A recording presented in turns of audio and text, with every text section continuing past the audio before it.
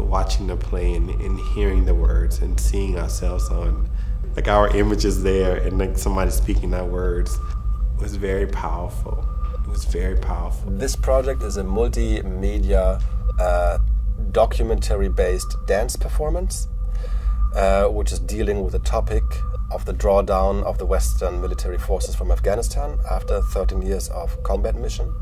We are using interview material, which is spoken word on stage.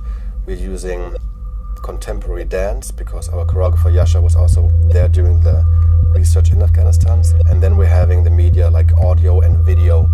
And this is what we do. It's a 2-hour performance, and we have in the original piece 15 people involved, and here it's a little bit more even.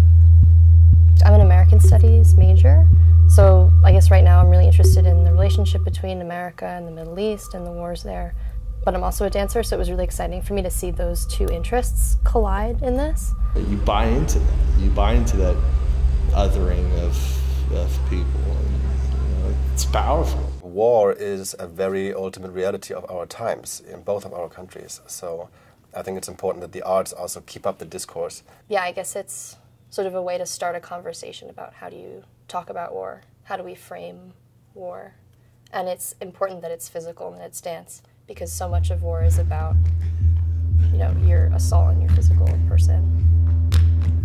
At one part of the show, they kept like going off stage and like running and falling on the floor, and then going off stage and running and falling on the floor.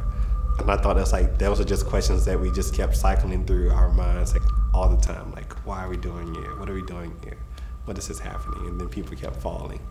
So I felt like it was just like a moment that a lot of people didn't understand the audience. I got that, but certainly that played into the mind. That played into my mind, and another veteran that went there. We talked about it afterwards. And I said burned because lots of women, even in my family, my cousin burned herself, and this is one of the things that I use. This is one of the things I use in my songs, because women in Afghanistan, they're not human beings, they're just slave beings. Like, art is subjective, and you could interpret how you want to interpret. And I feel like art was the best way of doing it, because there's no right or wrong.